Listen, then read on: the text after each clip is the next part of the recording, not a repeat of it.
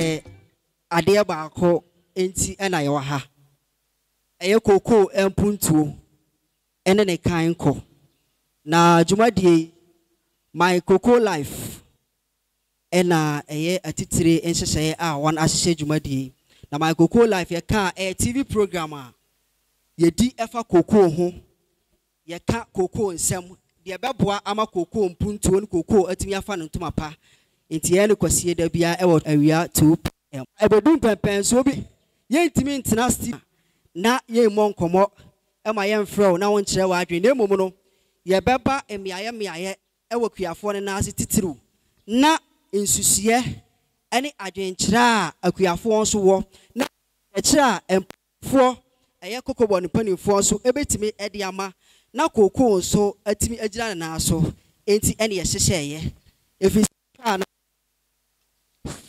ɛyɛ koko ɛkɔfom yenna bɛdi ho adanseɛ a yɛn nsɛnkyerɛfoɔ yɛhwehwɛm ɛmeɛwo sɛ koko kɔfom ebisi wei ɛno nti ɛnɛnɛ yafa ɛyɛ agro input Yayra global organic a modified to green aba na afi yafa cocoa health and extension division ofiri Ghana Cocoa Board ɛne yɛn nsɛnkyerɛfoɔ ɛne akuafoɔ ne yɛbɛhyia mu sɛ yɛbɛdwendwen nsɛm a ɛbɛboa na Ghana cocoa nso atimi akɔnkan enti nɛ yɛwɔ ha na asɛm tire no ɛno no medas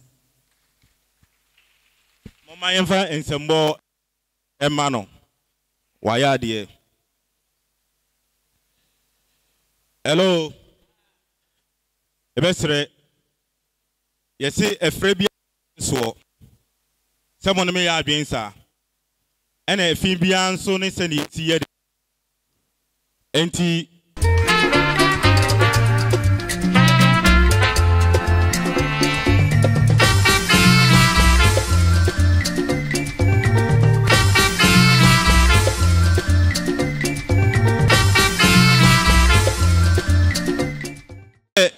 se baby eduma no edie no aden eduru no ye besre ye maame ye nuaba ye soa a odi dom no enimu ni bi se onfa enwoma na omo edi aba no ombeka ho asem anya den enkyere yen na yensu yehunu mfasode a yebetumi ya de enya efiri ho enti no momma yemfa ensemmo no nhyase ansa na edi no ayeden ato aso yemfa nhyia Miss Dolores Adwa Enyo. Mr. Chairman, ninja hi na hi yo monje so mami ninja hi na hi ayo same kanzema montenzema ena madi a check no pay Coco Ghana. They be I am a person with business no. Coco Ghana. Inti abeka ne prensa. Make first, second one, third one no work a business. Coco Ghana. Coco Business. Coco. Aha, business. Identity eka Coco business. Obi obey man no mema na chedie. Identity eka Coco business. Eno na say saying. Me pa chokoko register odi sika foforo hyem. Oso odi sika hyem na aye den. Na aye emmoho. Na chese wanya ne dodo. Na aye den. Me pa cho wanya ne mmoho. Udi dija koko na wunya bi mfiri mu. Ya ma me se odi sika hyem na wanya ne mmoho. Gifty be man koko ne ba ko wai. Be man fertilizer ba ko. Obema koko fertilizer ba ko. Say baby aye do no cocoa a business. Cocoa aye do a business. Tizesi obi sorry anopa. No we jare no about tie. No ashe suit no kon the office. Sanso na ye papa ne ye mama mo sorry anopa. Omu jare no mo so matam omo dadie. Any omo ni ama no makwa e de omo akofo mu because e hon so ye omu so omo de omu business. Say ye nyina cocoa bag ye saying. Cocoa bag you're saying. Pacho say 2070 cedis. Yeah, can it in a 700,000. 20,700,000. Hey, and the cocoa I do. Cocoa say I had the pana. Enye. Adam open ahe. Obi so open 4,000. Na ye 1,003. Ni go 2,070. Ebi afofro babium. Basa 2,070. Say one ball cocoa who buy unya bag back okra. Na wenya sasika ana. Mebo anasampa. Inti ewom say 2,070 eni aje. Benyo obi ane benya sa 2,070 no. Ebi obi di 2 kilos na beko. Obi di 5 kilos na beko. Till say obenya one bag. Unya then 2,070 na anente sa. Inti na me no wasi ye. Ni ebo sa cocoa dua na ho ban. Ni etimi nya sa 2,070. Then I was say minim say field officers no match mu bebre. Amachre mu bebre ade a wasa wo ya uba cocoa ne ho ban. Na usu utimi nya wo de ewom. Na sa bag na ye ka 2,070 no. Ye betimi enye bia kofi nti then I was say hey class prefect pen e ka so. Ade ba ko so uba ho ban ni. E wasa ugu poison. Ene nsu tobre ye wo mu nsu be sa gu anonom. Fertilizer nsu. Ma me say e was ugu poison. Na afen sunsu oto ubegu anonom e na fertilizer. Ampa na se dabi. E ampa. Inti se no ya yeti enyina ya ja tumu se e was ye gu niam bi ye cocoa ne so ne etimi nya cocoa no. Si a ye pe no. Okay. Eya no kre me pamucho midindi ajoa. Me kasafi Yayra Global Organic Input Limited. Na yene Cocoa Life for Aiynase Troop TV. Ena ye Cocoa rally ye. Ye started wo Ashanti region. Ye di besi Asankregoa. Ena ya beto amo ewo enzima hase. Na ye ba yenso nyame atonsu egu ye so. Ama nshira no de yeso ye beje ye de ansa na yakọ. Na mejina ha se ya mebeka edra ye friend fertilizer anase cocoa eduane eho asem. Ye ma meka se nsuo tutoi ye hia eduane ama cocoa no. Ena afen so no anonom ama cocoa no. Ena poison. Ma me starting fi poison no. Enam baby a mi fi urbaninti. Yen ye organic chere say yen ye ejuma ewudro bia enim na mekanisa yankasa company no as Yayra Global no yeto cocoa ba yen cocoa na yeto no organic cocoa anase cocoa a ewudro bia enim inti yen ye fe special cocoa for no ena ye wo conventional anase ne amode ne amedi frafra no eno nso so ewo ho. Yen ye cocoa na yeto no. Yen so ye ka Ghana cocoa for ne ho. But enam say ye de no ewudi nim ntini yen ye treating yen different. But fertilizer na ye use no ye organic fertilizer no. Ye use no for 7 years. And ye de ba cocoa board for ne edge. No mo de ama cocoa farmers na omo ye special cocoa no.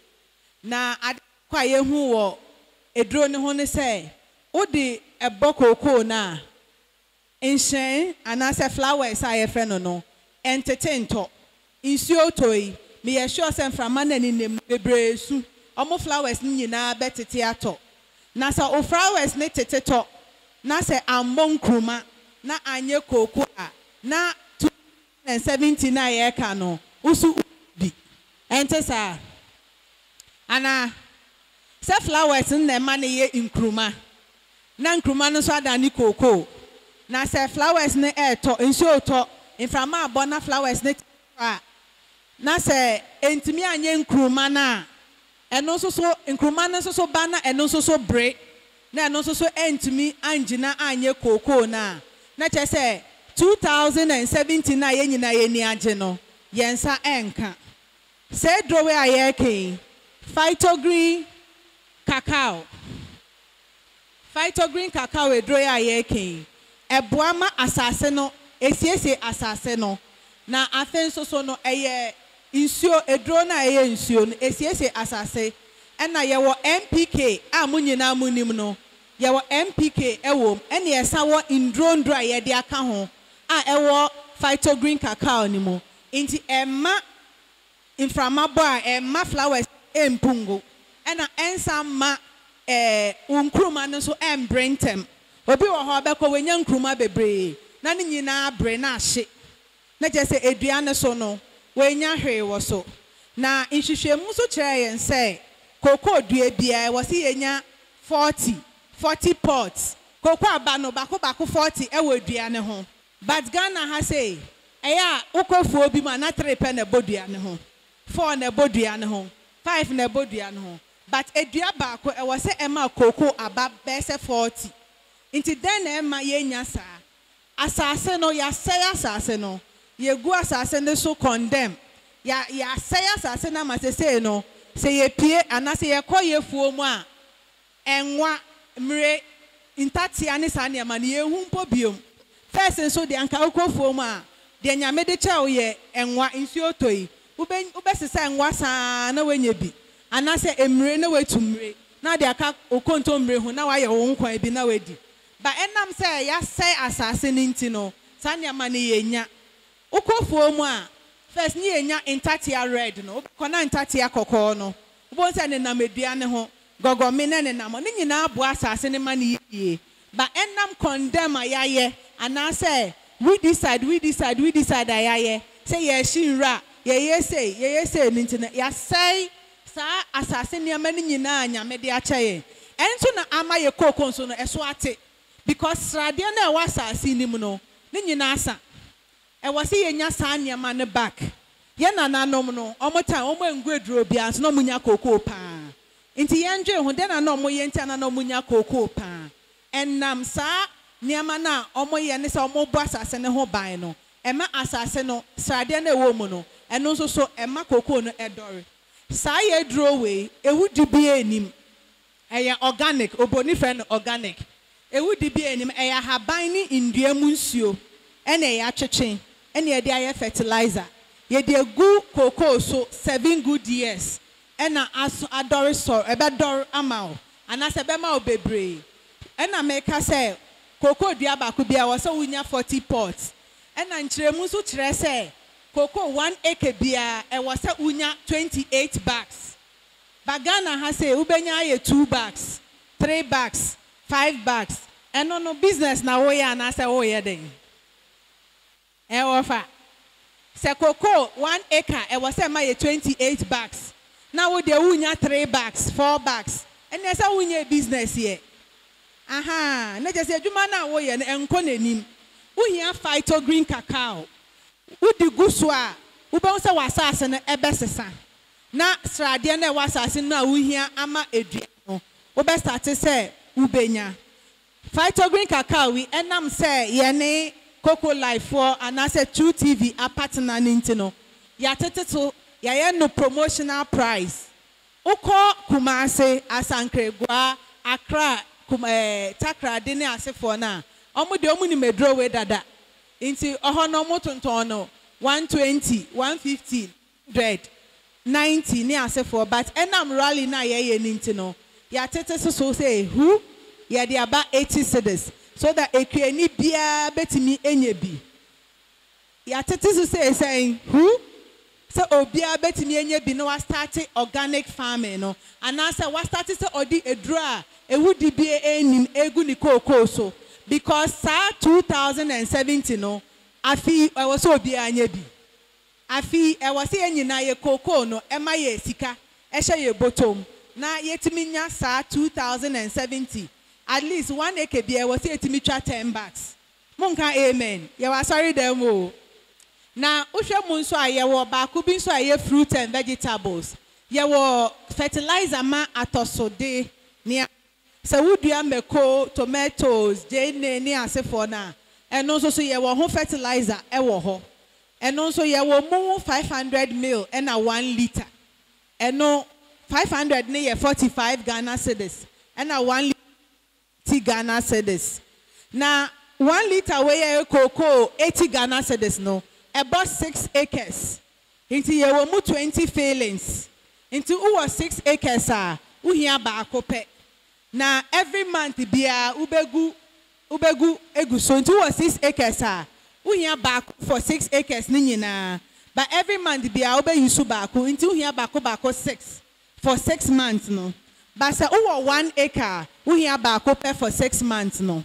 Pam chosa mwati asiye. Inti we egu 6 acres. And I say uwa 1 acre we ebegu for 6 good months. Inti major mekasa no me pe questions. Ubisa me questions na ma answer ma umum. Inti me pamucho me de manu besi ase na wo question bi a obebisa no.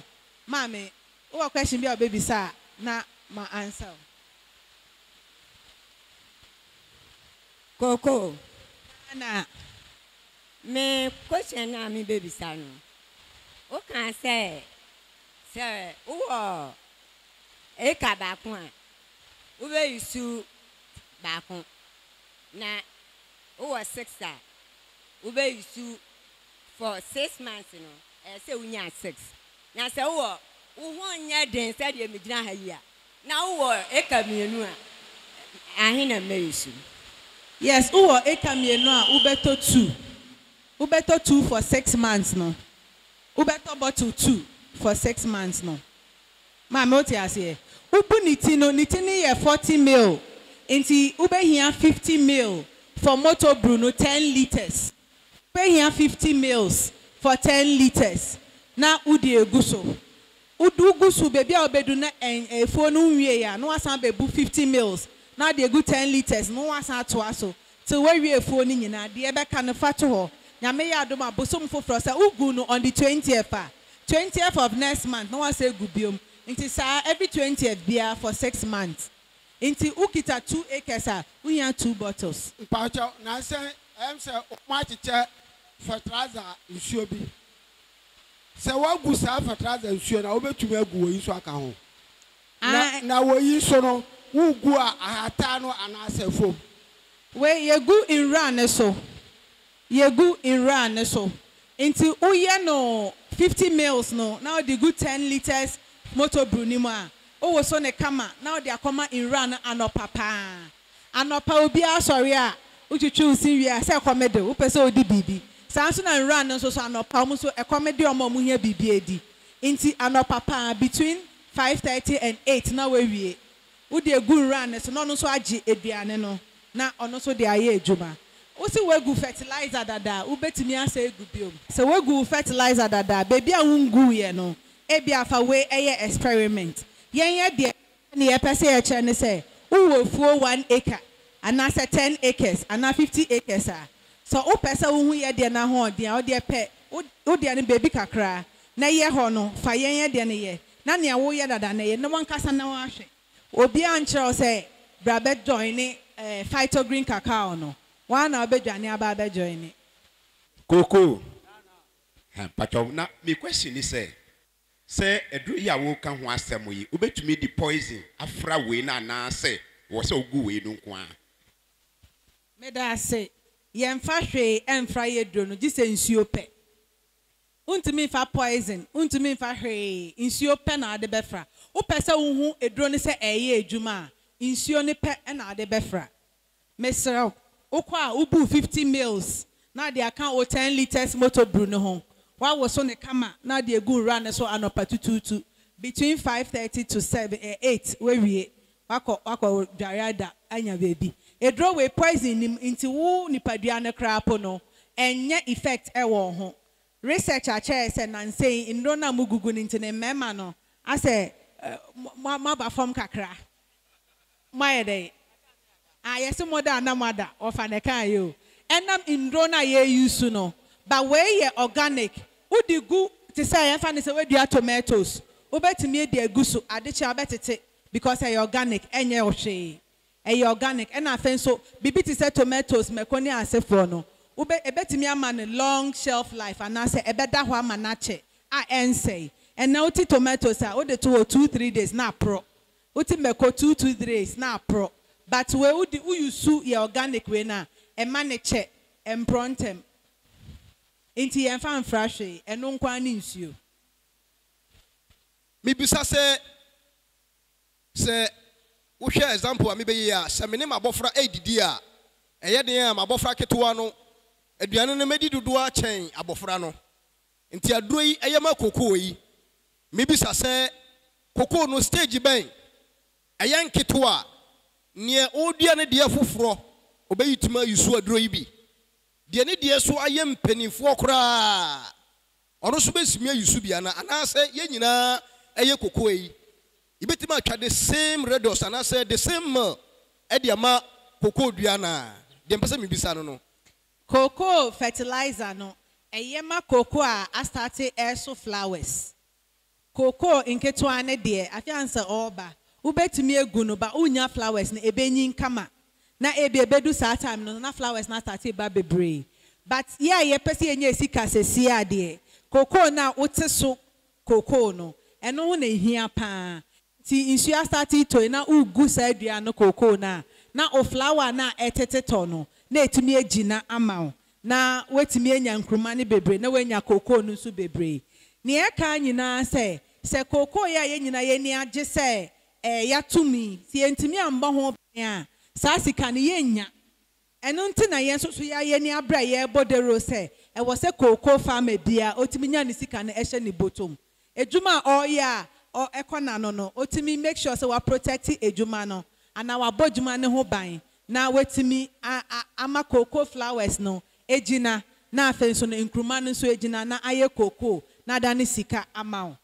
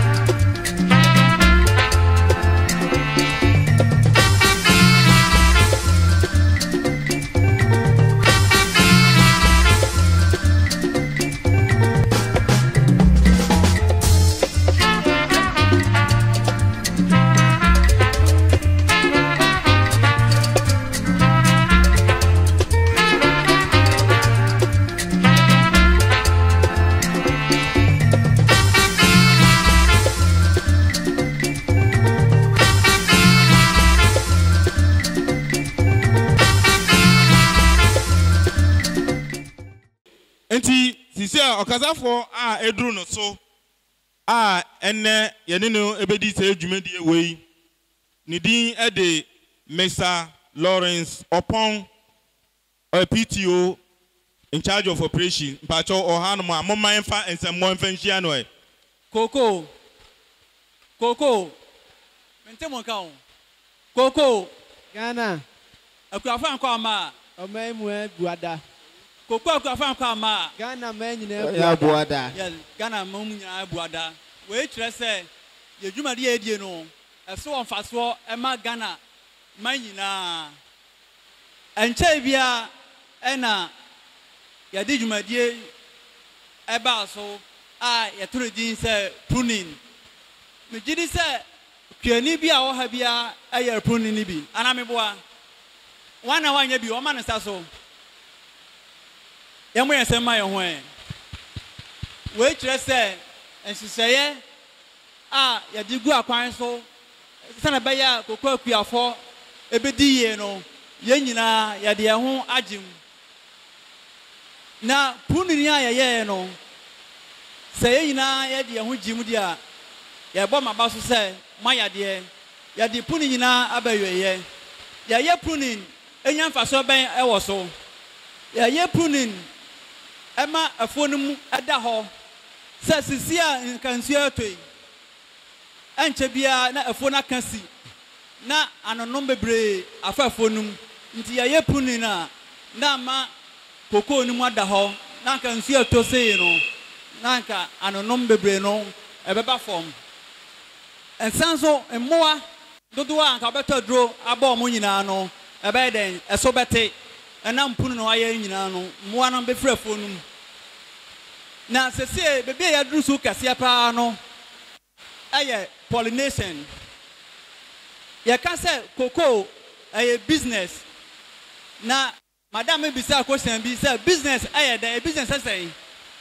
ade aye business a eno no kire say ya discussion mu a ase ehun say sika e de ahyem no ye benya mfa so ana meboa obi abie ne store no wabie no okofa niema ebegum say 1,000 cedis oton wa say onya 1,000 na onya 800 say onya man bro 1,000 no because a business are all ye nti sika odi ahyemu no say oyetumi eden onya emane bro so nti eno no ne koko na ye no a business nti usika atodro usika odi ato fertilizer usika odi afa pafo nyina no at the end of the year no say who say the other show nyina no onya mfaso e wo so ana meboa we na man ye business no na sese a baby e duru kase pa no e pollination say wotwa koko num na wabo flower inducer na flower naba no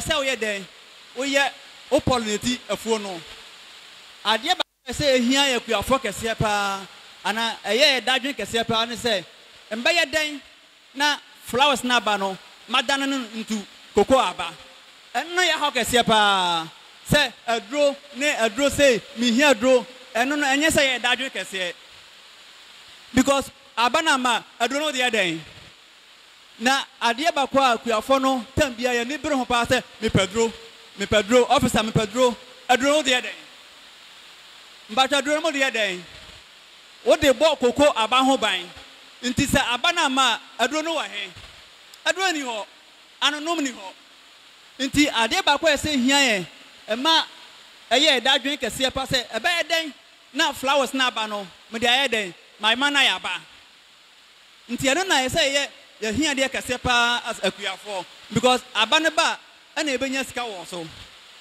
nti me ka cha say pollination no e ade a ehia kese pa nti wotwa ofo mawie waye punu no say ope portrait manual nkukọ bi egu ase because all pollinate no abana first na ma 20 posa sia no ebe ma we say 50 nti asasen ehia hoden en na baba madam ho abeto adro abu koko no na ma na nya hoden wasasenum se na be ya o pollinate a ebe den betumi akare koko abana nyina na waya ne sanso no na koko board abana bawe no na enso ya bam na e obibi afa no crop protection na anonom ba ya ma anonom aduro amo abo koko no ban akate ate ba so a ya eden ya sama obi e ma eden e de abo ho ban na mfaso a e wo koko dwumadie no mu no ama wa eden wonso wonya bi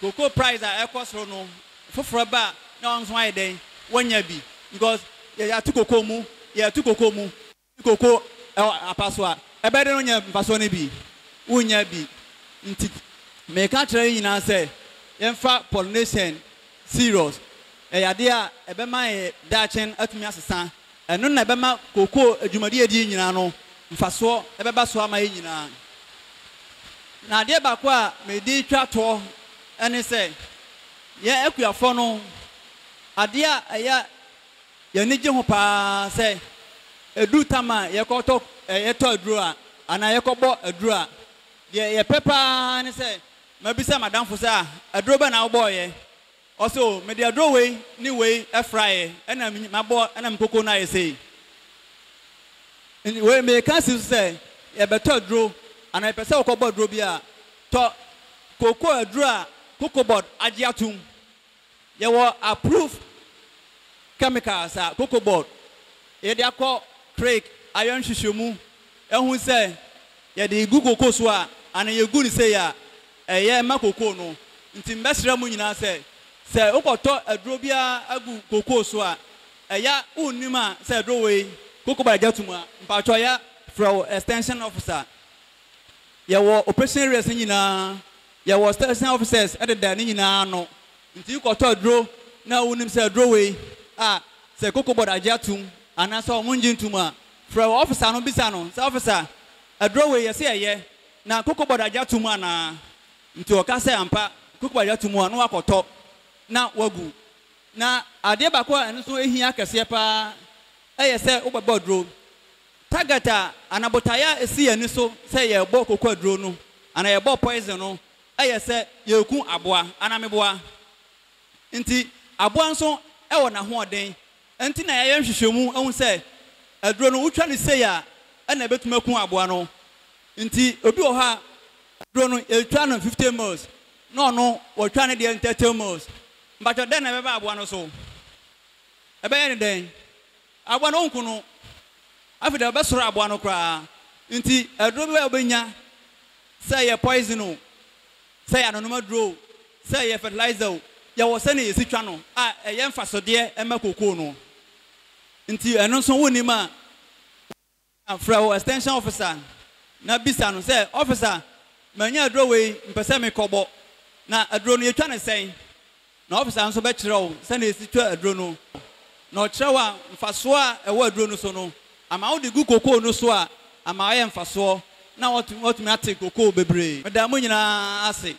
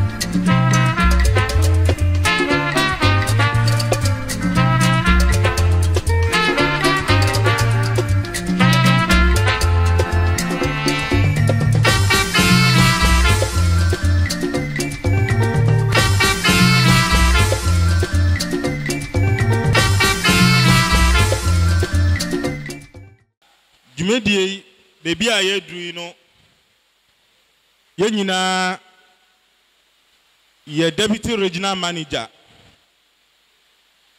Western South and I do not so say only enchire ene ayi ede ebrayen na moma ye nyina yemfa ensemmo a emu edin yemfa nhia Mr. Felix Kwame Kwenu, Deputy Regional Manager, Western South.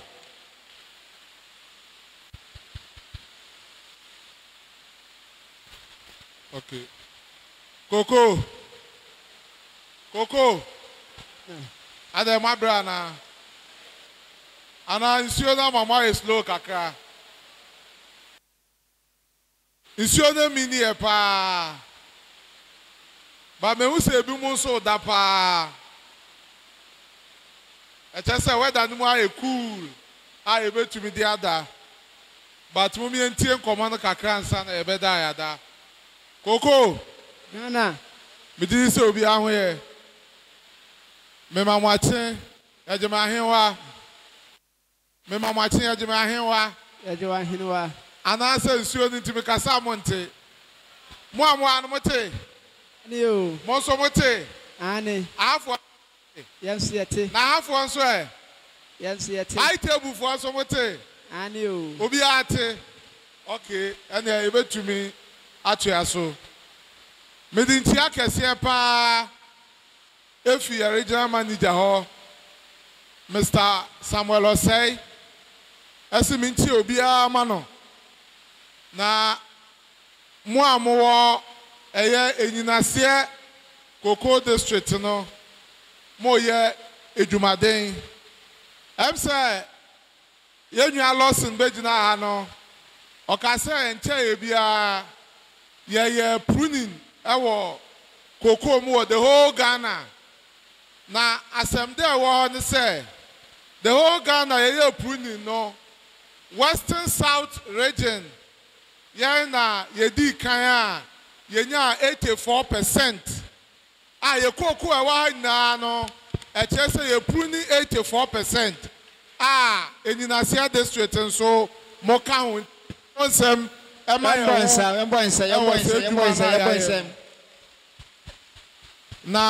nokre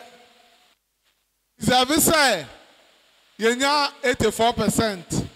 Next year yakopon ya adoma yenim say obi abayire ne ho na yetumi enya eye 100%.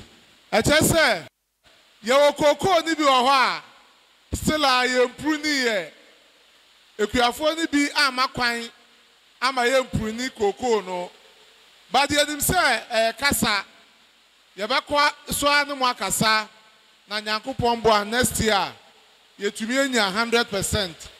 Iti wunua na wampene ma yan ye puni no wokwa wone ne nkasa na ma onti ase say safo a ye di bie koko no ema no so no ye pruning ye pruni wi a na afei ya mamo fertilizer ema mu di egu koko no so ya ye pollination ye wi a na ya sanso amamo mass spray ni nro akatie duro anonume duro na koko na ebeba no ye di abo ehun ban nti ebesemo say ye nuanom na pruning asem no still a omonti ase no ye ya yate ase no ye nkoso ana ye ne omonkasa ebusuafo baya mene mo ba bedi enkomo kitwa bi ebi about 10 minutes 15 minutes meka masem na ewie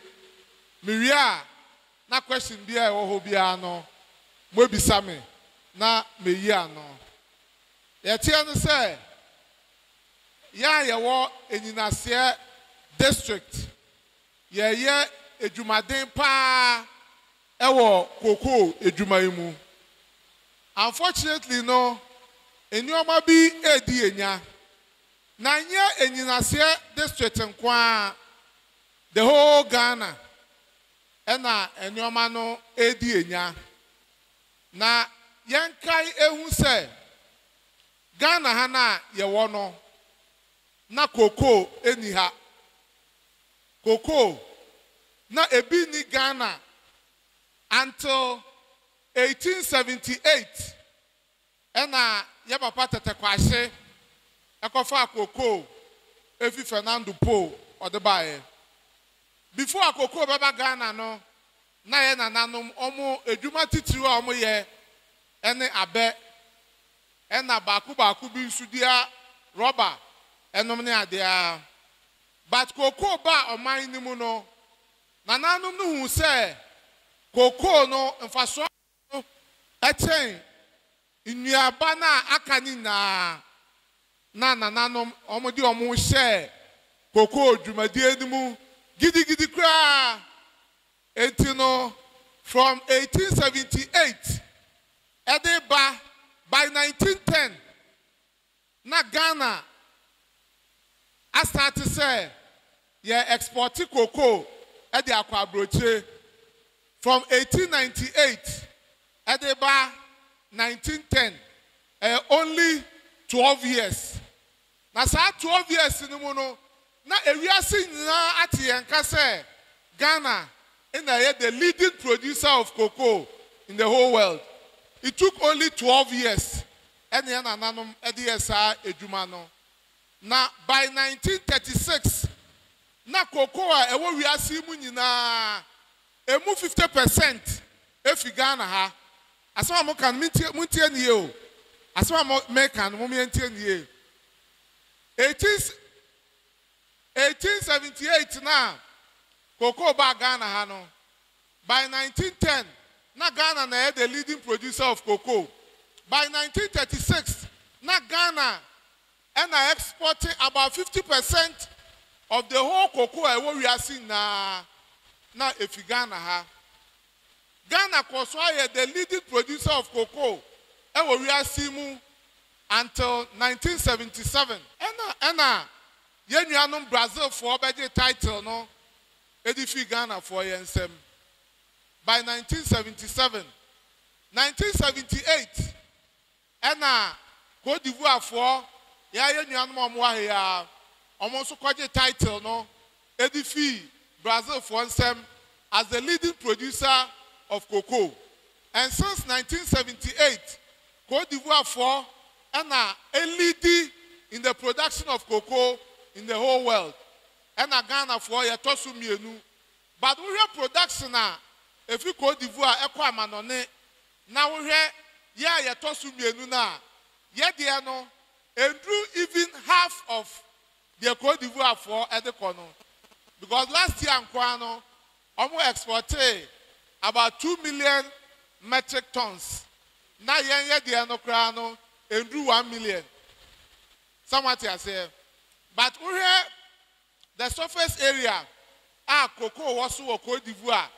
Now they compare the surface area and as tama cocoa was so Ghana ha difference no and ya hibia into dainty and a Cote d'Ivoire to me exporting about 2 million.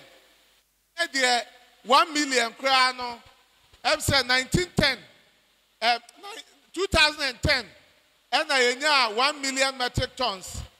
Now I see, oh, you 1 million in the Entebiano, you have 1.2, near 1.5. In the cocoa board the crano, yes, a target. Say you bring 1.5 metric tons of cocoa. By 2021, yeah, near San Subenya, another 1 million metric tons. Yenya 1 million nana. Cocoa board Sansu set target bio. Say yenya 1 million there. And just say within the next 5 years, no, you bet to me a 1.5. Not just say you bet Cote d'Ivoire for.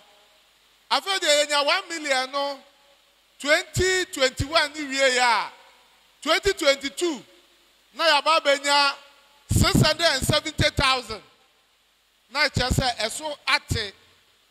After the about 2023 no. Near about 660. Somebody I say, nature say I feel the assign yeti.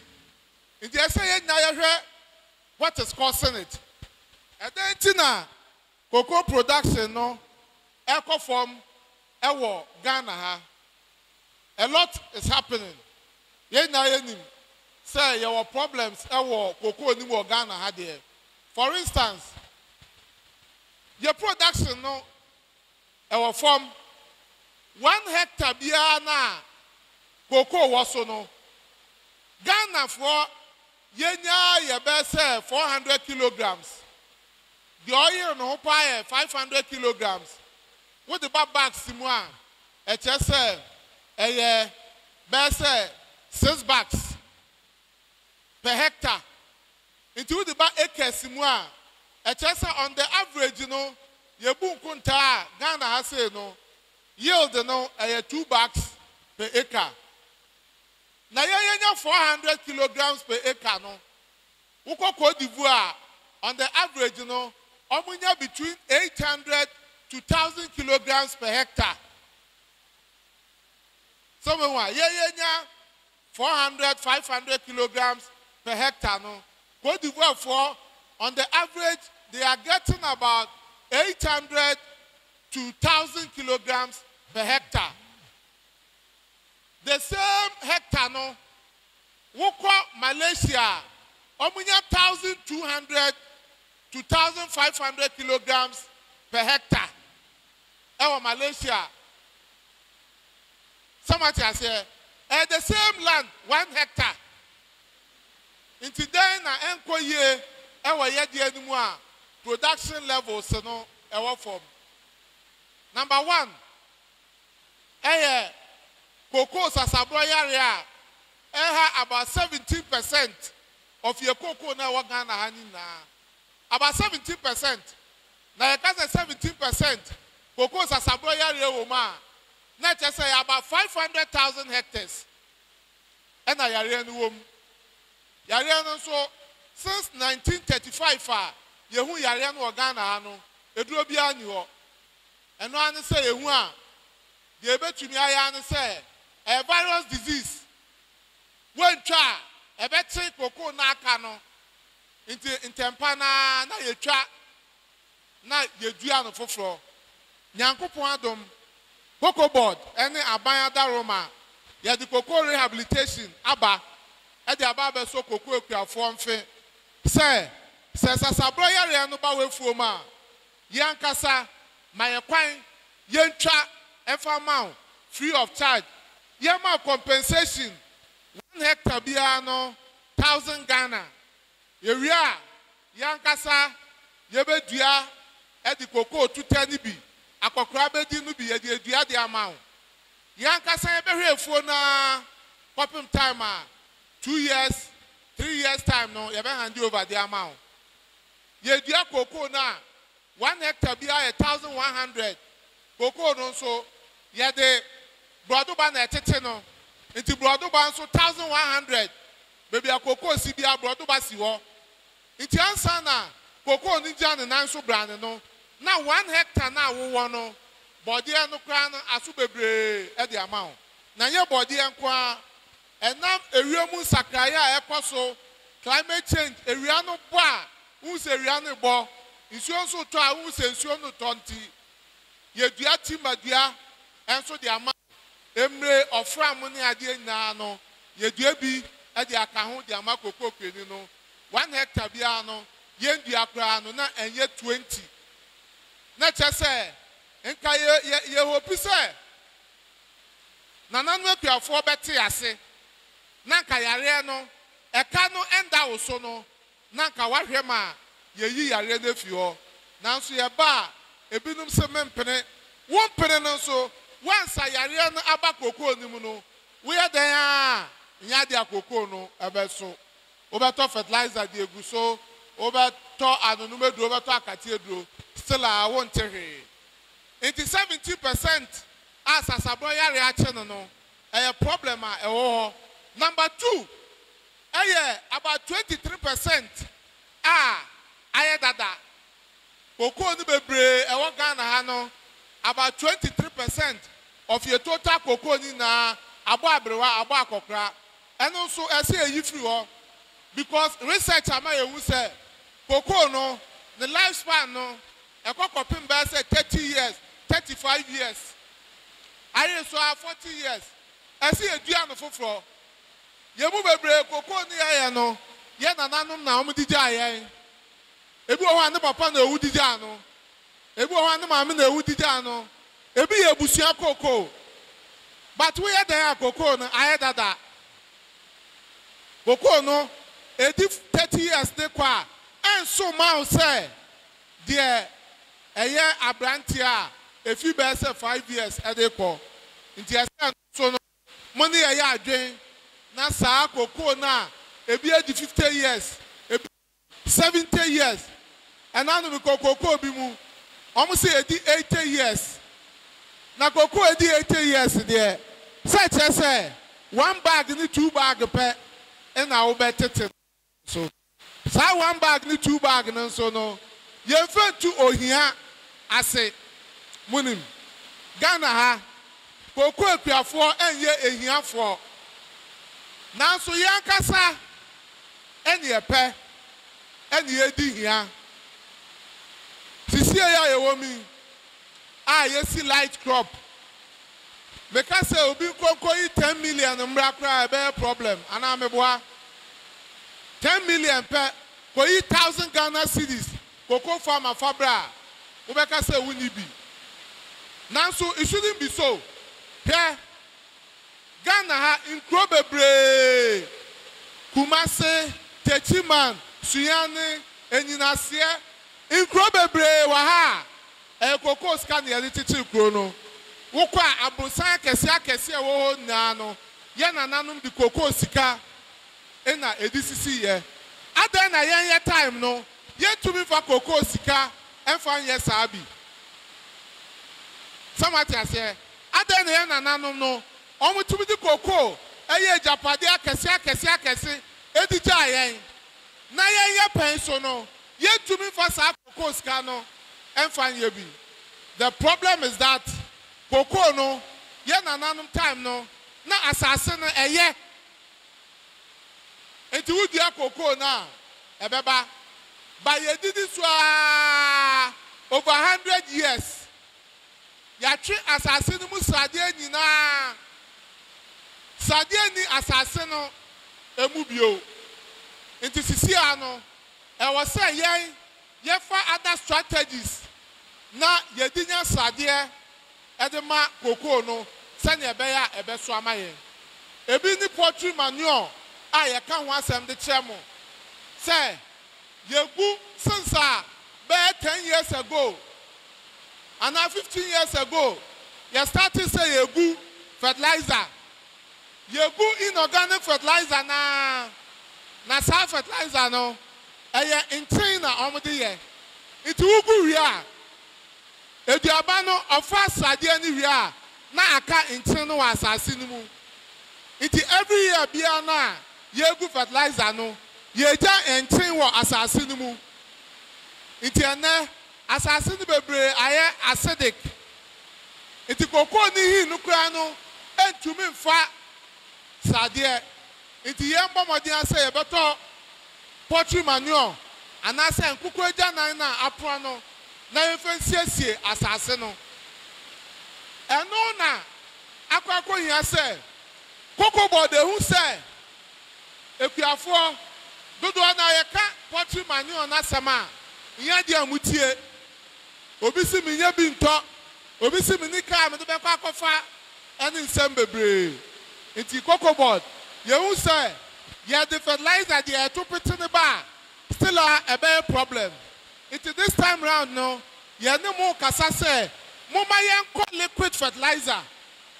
Somebody has here liquid fertilizer. Ensure dia no broni frano foliar fertilizer. Eno yen konko fankogu asase no so. Eno eye adwuma ewo ahaban ni mu. Enti wo hwe fertilizer ya ye nuanum dia be ya eye organic ya na che se ye twa fufuo ama na tonkwan mu. Because we say na cocoa board ye rere enu ti na ye ni omunam a ye kanfo ama mo say monto liquid fertilizer ni bi yen ye be ma mu bi obi a wa ye pruning bia no ye be ma fertilizer ebe so u area na u pruni ye no a u be spray ne sa for 6 times na ebia na anso wefuo ni nyina because of the way mo amugu no obi o ho a opeso ogua madua no fo yakase foliar fertilizer eye adwuma e wa haban ni mu enye edua no ho it is a fertilizer way ye fa ngu cocoa dua no ho wodi gu edua no ho a enye hwe emfa amawo de ade bebre wa ne apopo bibre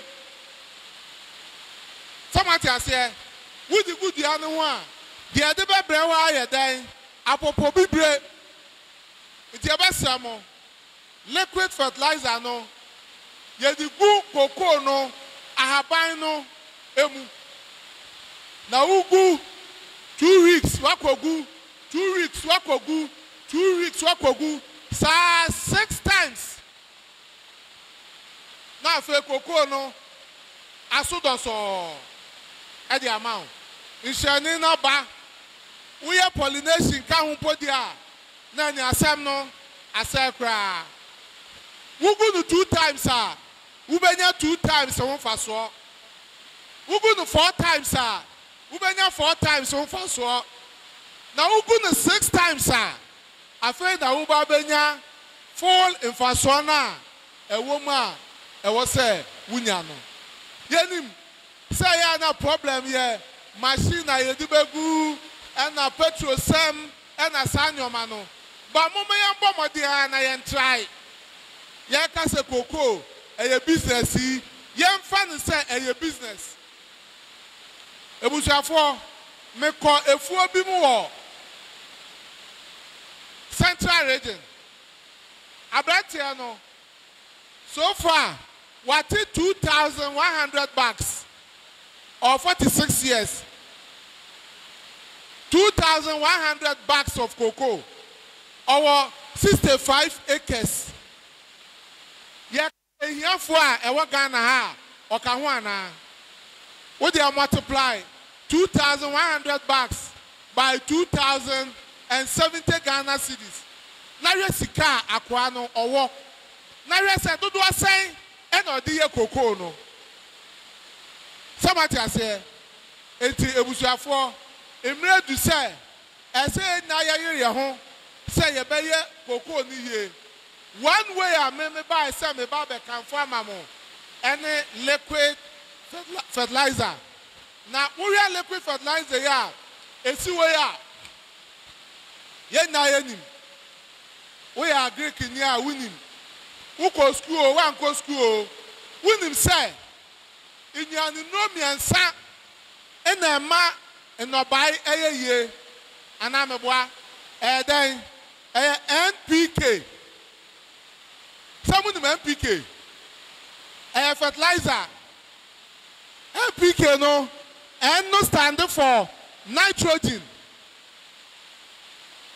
Nitrogen. P no standing for phosphorus. And a K potassium. Fertilizer be a ubekwa kotobia. Yede ye eduma ewo kuyayem bia no. NPK in a womb. What shall liquid fertilizer ya? NPK no a womb full. Now almost answer the number be clear akeka almost the zinc aka almost the copper aka almost the magnesium aka and nyoma yes abema cocoa no ishanina bampo keke ebesanso ama ishanino ejina a entingu nini na our fertilizer no mu our liquid fertilizer no mu nti ebesemo mo a ye mamu fertilizer mo se o mo anfa asasiru amba wasase na wo sai no moma yensi abotre ewa asasiru a ene fertilizer na ye topete no na yen try say ye be use liquid fertilizer no ebusiafo kane no na say ye ka say bema ni obi a na efuo eso meboa mefuo so pa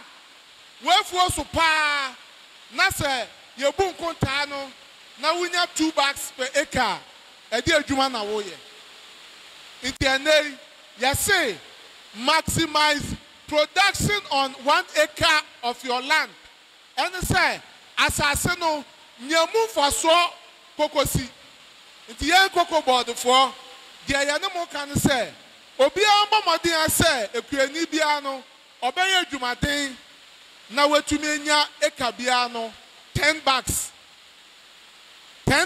ewo acre bia so ene 1 bag ye 2070 wunya 10 bags na wa cross 200 million ana meboa into 1 acre no wunya 200 million wo so a wo 10 acres already no wa hit be say 2 billion ana meboa wo dey for mu 500 million fa apafo fa abobo ya fa bi to aduane fa bi say we are 1.5 billion no esewa ubotom as long as cocoa na yet no eswa no eno na bema ohia no akoso our ye cocoa growing communities no mu enye ye fe enye ye de se de bia ye beba montan na ahokire ewo ho but mo bua yen a na yen so ye bua mo ncheche ye de mo no mudi so a ena mo nso mudi ye no bi wo a ye de ncheche ne ba pa isu abubu nua de egu na sum se de ye ka bia no ontie enei wukọ ekrowe your friend say oh mekai di no so Ecuador cocoa ni ho no mu ni cocoa omo here the way a cocoa no Ghana Cote d'Ivoire ye na ye di cocoa ni mu akotene Brazil and other cocoa growing countries Nigeria, Cameroon, West Africa had here ye na yaji cocoa na aboso omo di na say yen so ye di ehun atim almost started some dia cocoa 1974 almost started say omo dia cocoa 1974 menemo ka say wo hwe cocoa a omo te wo ho a se Ghana yan yire ho a the next time I bet no na yakoda third Mama Baba that second. Somebody say, and no chair, Omani Bria, Abria, Omodia, Ejumano. Na Uko Omuwa, Omofa, extension officers in Church in Diagro. They are crashing in the battery and say on Yeno, and no in a oye, and it is helping them. Oma dia tum say, Uko Om say, ya dia tum say, Miye Juma, Nasa Minya Koko no, Bessa 10 bucks, our Eka Bakoswa, Name Boka.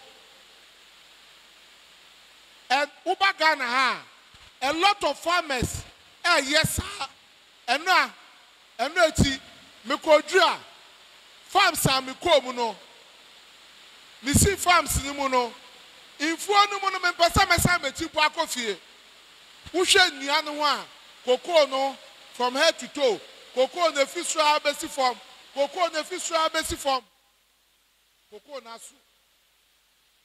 Bibisa. Cocoa farmers, I'm saying, yeah, catch for the batch. Yeah, dear Juma.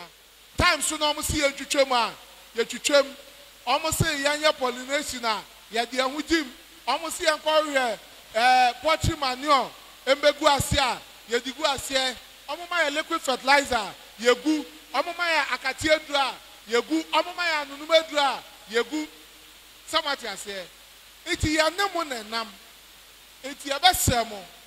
You bet to me to Aiynase, Ghana ha, and now say production levels what for me tea. A man for craft say Galam say, I want for so as cocoa. I around some who cocoa na enso no. The Oben say, Ube Chaba in catch for no. I'm no mutiti. Now we be some say, me cocoa no. Mobile and Mose, you bet to me 10 bucks for Eka so. Eka Baku be able to me at 10. Moncha me quino, na me 2 bucks. Ebu wa cocoa no, any abro so, iti and so mau, and no chess a cocoa in Sikani. And unti Yaba, Yachamo say, Ejumana ya no, and Yajuma bonnet. By Yapia for no, ya mistakes bebre.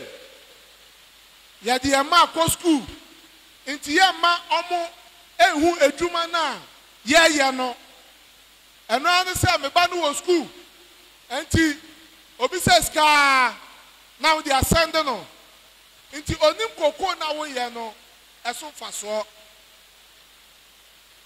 ye ko kan mo say ye say child labor anti men fa akola nko school men fa akola nko efuom ye nka sa Obia di nejuma e de kye ne ba Yesu Kristo ba asasi so no oye di ejuma Yesu Kristo no oye di ejuma Oh mu di ejuma Jesus oye no oye carpenter carpenter Osua no we Osua no we Osua no Papa Joseph o iti ade na wo ejuma no fa nche wo ba de ye kan say Uba no be fuom ho a memba na adwuma a obro na ho den so entai ne nyoma ma ne kon enkohye na akra ne ba na otete eno ne yeka yenka se memenda memfa akola ne nko afuom anase adwuma mpanifo ye te say spraying na wo se akola fa machine ebo na chi onko spray Eja toma obeden ana akola kobudua mimendu ukura na mibudua nti wusu kobudua ebubo no wu a wabu akola na anase wan nti child labor no yese ye man akola no omumra mebua ye wadwuma no mu memenda we ya kramonia eda wusu fisa wo do ba be ko afuom no memenda no kwesi ada Yanfa kwala no ko yanche omu adwuma na ye no enti me wa madam fufuo bi a me ni omu ko university omu say omu makwan a omu papa e maka ho wutumi ntia fie wa bra papa e ko afuo ma wo ko bi even at the time na ye wo university no wa ko bo papa wo efuo ni mu a wa kasa no ye bi school fees kwa no onfa ma nti obi akọbua enei omo papa eni ho but nkwala ni na no obi ani wa wa ready say odi efuo no ebe ma galamsey na say omo aye rehabilitation ene omo ye nkatifo eye adwuma akese omo papa efuo no omo akotwa ni na egu edua ama kokoo no afa kra de eso more than time na omo papa ewo ho no samati ase iti mumma yemfa edwuma no yemfa ncheche yenkwala no na ene youth no omo ani nji kokoo ho omo ani nji ekuaye ho because obi abescan tentem nanso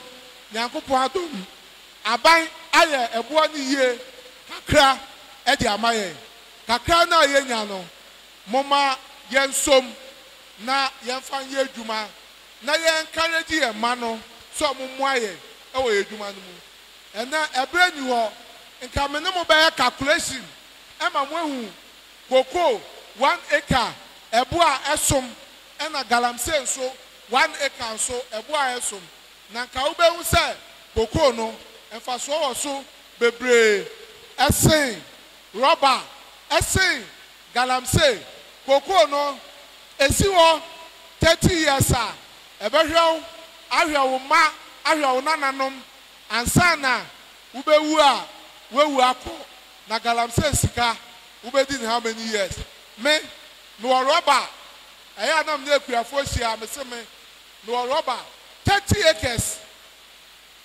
rubber 30 acres me amedia e watako aboso minya tapa simpoma omo ko tape rubber no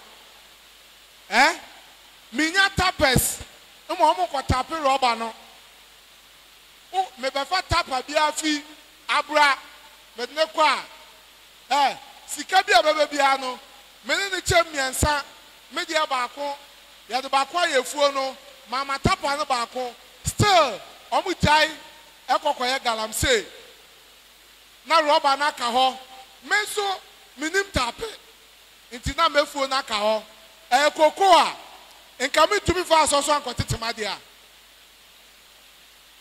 ana meboa koko a sanka me ametumi afa asoso ankotete dia me rubber no aka ho me uncle ne rubber ewo nsuayem o say me riro obi a obeto rubber no onya tapes ma mo ntape rubber no mfama no eti omo ba omo encourage mu sam nkoye rubber nya omo nkanche odi ewom koko ye di aya 2.5 years ebipo 2 years na started rubber 7 years now we are rubber no sa na wo do asie sa na nkrampan baso na wo kotwitwa wo bebre sa wo wie nso a wo nya tapa iti abusuafo ena emre no enoso enti mena mo nkasa bebre kakra na maka no moma yemfa ye adwuma moma yemfa ababi awom na yemfa nse eya nansesem bi na maba beto se edo se yedo ebi ko na ebi mbra medam ase nyame shamu na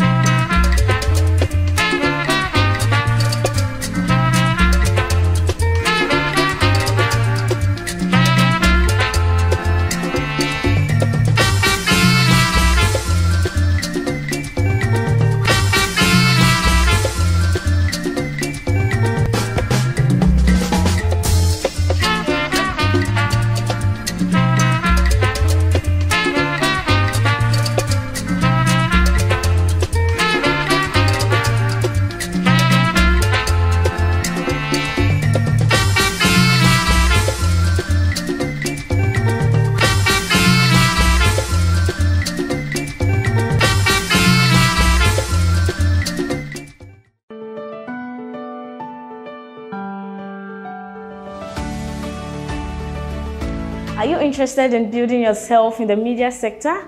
Do you want to be a journalist, a videographer, a photographer, or any media personnel? Then Heritage Media Center is the right place to be. Ashon Michaelina is my name, a student of the Heritage Media Center. Heritage Media Center is just not centered on theory, but mostly about practicals. I am a student studying both journalism and multimedia. Someone would ask, can I study both journalism and multimedia? Yes, you can, and it also comes with a discount. Studying at Heritage Media Center gives you the opportunity to have access to all learning materials. Here at Heritage Media Center, we have the best lectures. Their main aim is to make sure we get the best of understanding. Come to Heritage Media Center and have that quality education.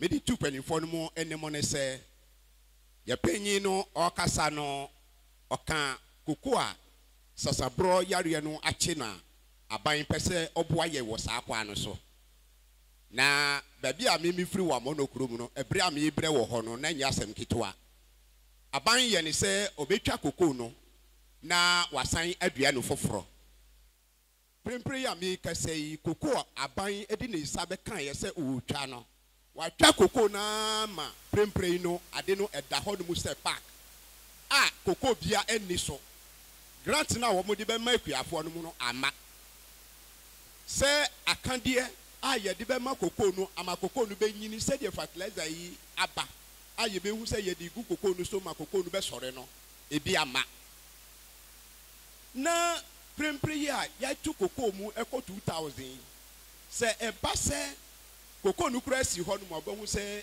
hwene no obenya kakra wo so se se ya twani nyina agu na aban no wanya ho hwe anase koko board omu beboa ye no sa muwa no ama nti mpesa mi busa se eye den e na aba ne sa asema mpesa mi bisa opanyin ne se sia se yen sabra no ne se koko Ghana na ye se koko ni hu hia ema Ghana na koko na ni hu hia ema Ghana no sebiota frache wodi wani to fomu a roba no ehu ewo mfaso asene ye koko no aden se ye kotwa roba ewo bi asase so a enru half acre mpa wo gibe 300 million yan ye koko ne de ayete sade a emfa aban ho koko mu a na mansefo aba abehyasie na ye betu koko no agu enso yesi koko Ghana adenti ana Ghana aban ye koko na osi Ghana no ehu ehia no na ya muaye ye koko no na aban so edi achi akoama na kyerese nibiri aba koko no ho nso ya aba ne de enim waye roba fo na wotumi adenti na basa masemi ye frame tawia obedia free Anani Krum. May chief farmer or Anani Krum. Na Mr. Lawson Bejina Hana or Kasana or say, Equiafo Yana Mpepi a Jenny in Ray de Beguyum Fuso. Ene anonom ne saa nneɛma no but ya yɛ ntaa nwene pollination ho ntumi masam bisa ne sɛ saa pollination no first na ɔmo yɛ sɛ yɛhu bibio ntifi saa bere ko deɛ na ɔmo yɛ afa ho ma pollination no so aboa yɛn akuafo masam bisa ne no questions no Mr. Anane ono kasa last now we bisa pruning ho asɛm sɛ amanfo empese ombeye pruning no ekuafo empese ombeye pruning no because of say omoye pruning ni wi a eduro emma meda se wo hopa na misconception emra bia ni wa eche say we are pruning we are automatically no I was say ma we draw mumi entie ni ye pa pese me kire ma ye na yete ase emra bia ni ho a eche say why you pruning nti eche say chinchina atwan e say ma we draw na ya ma we draw nti wonye pruning na chesa wan kasa pruning na wo ye no wonti ase pruning no ye di kan akatia mo say eno ne safo a ye di bie koko no ema naso number 1 ye pruning na ye te emoawa eha koko no so by 50%. Ti say ye na yesusu ano na edue ewo wiase no obi a we isakora edue wo ntirim ana wa utie fu ena edue wo utrim o te classroom kra na wana fofo chi edue wo utrim na omo bo no ta samukai sa na koko no so akoye se koko no mu yakusu a ena emoa no omunya baby ekoko doje enti with the moment I be pruning no emoa no omunya baby ankonko doje bio anonom ewin ba efuo ni mu a ena anonom no eti atese enti the moment I be twitwa koko ni mu ma ewia esim mframa abom no koko no anonom no wate so by 50%. What you akate so by 50%. And the more one kaya ha koko ni na no why then what is so and campanya eye epiphyta eti koko no so a ebetwe enuanu no efi koko ni mu ama koko ni ntumi so no we yin campanya na aye then efi ho nti koko no afei ebetumi agya ne nan so brane na ede aso doso ede amount 81st no so what akate master 5 liters we are pruning we are over to akate master only 2 liters so why a savings wo it pruning no yenya because ye dey compare a draw but ye because ye nim emfaso dia e de be bre ye koko no eno ne de edi kan ye to so mienu no say yen koko board and I asked you say, and I'm saying, pruning no, any idea, Mota yenti. Ya shamubo just to motivate you. Ya perceive the shamun crying, send a bear mobile pruning. Yes, you are Muya pruning no, Namuya ria, ya bama quit fertilizer. Somebody has here, it's we pruning no, Nasa one son can't liquid fertilizer nimpa when you're for soda that. But liquid fertilizer no an added advantage. Now last year, you felimu because as at the time you better see someone here pruning. You really know na inu no embeka yensa. Our district. You know only delay our port. Nti no yen saka eduro no na mo aye pruni na wie ma etwam dada. Nti ye de eduro no ebegu store. Last year eduro no ewo ho. And this year inuro no so aye den aba beka ho. Nti this year there is no excuse whatsoever. Say ekuani bi beka say opruni nefuo no wenya liquid fertilizer emfengu so. Ebia delay in a delay. Now my district officer, Mr. Prosper, away there, Mama, we taking note. Obia and Sankan, the liquid fertilizer piano. O make sure say, the Sabakan, the liquid fertilizer.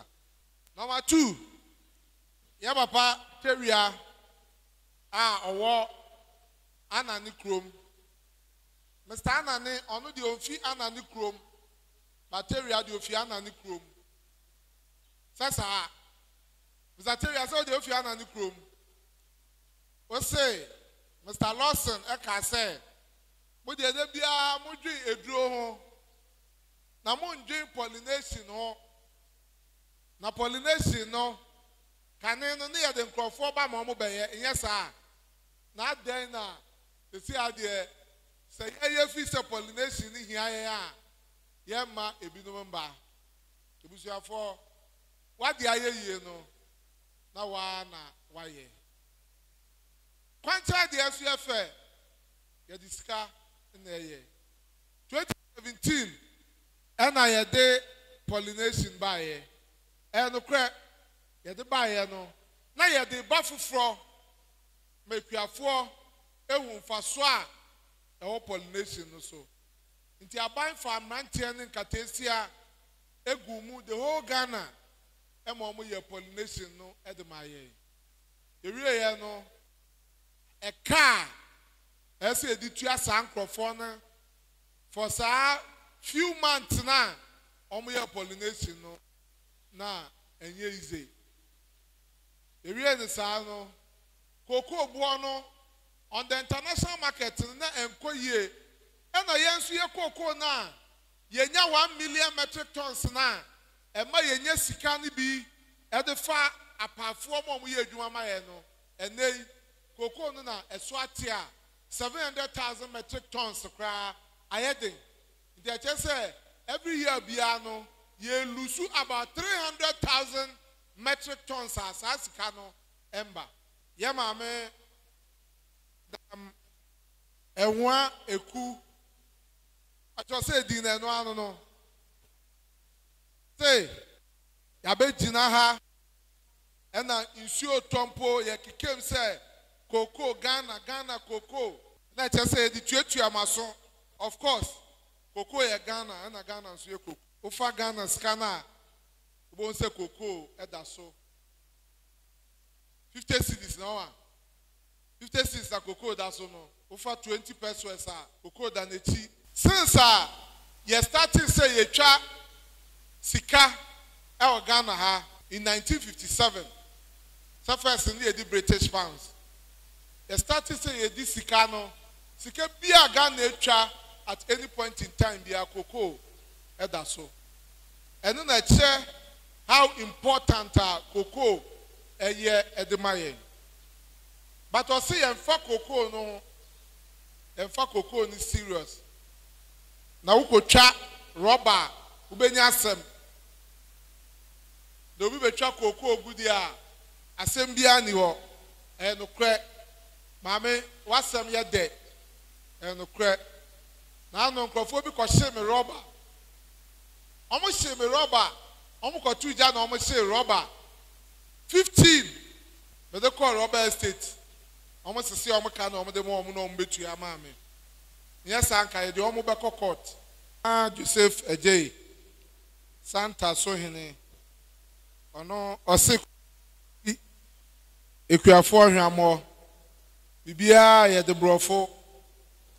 And I wait there adaru my besel. Em say why win him say English na ye the official language. My money na Yadi atum.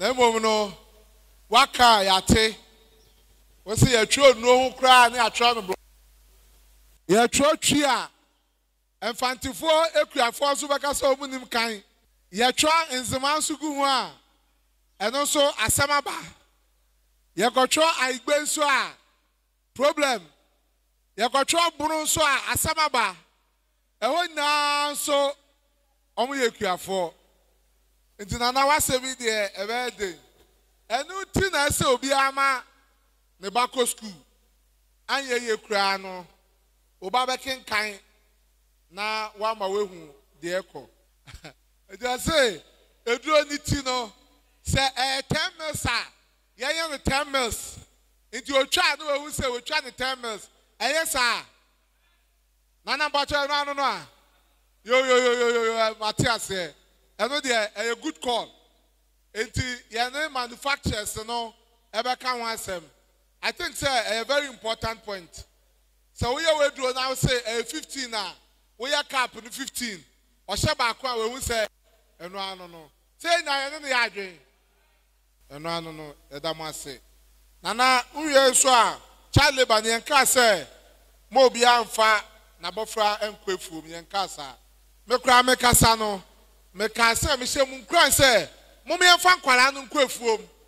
But yemfa mo nkọ memenda ene kwesi ada omo nko school dan ni bie nko ade a makola no onko school dan ni bie nko ade a makola no nko school ena holidays ubetum de nakọ afofida ubetum de nakọ weekends ubetum de akola nakọ na mpo no de ne kwa hwe na hu se adwuma a wo de man no eye adwuma akola na ho oden ebetumi aye na ema kola no endi them because with the ejuma no eche no besra ye yenua ye chief farmer a ofri amano krom a ne din ede elder John Dekwete no de yen ede ahye Nyankopon sa say ye san ekoye chi nti moma ye fa ensembo emfanhia no pauncha moma ye si ye trase ne mom paye yen di mafoni ya banka si ni wasafo Awurade ene ewie yi so ye da wase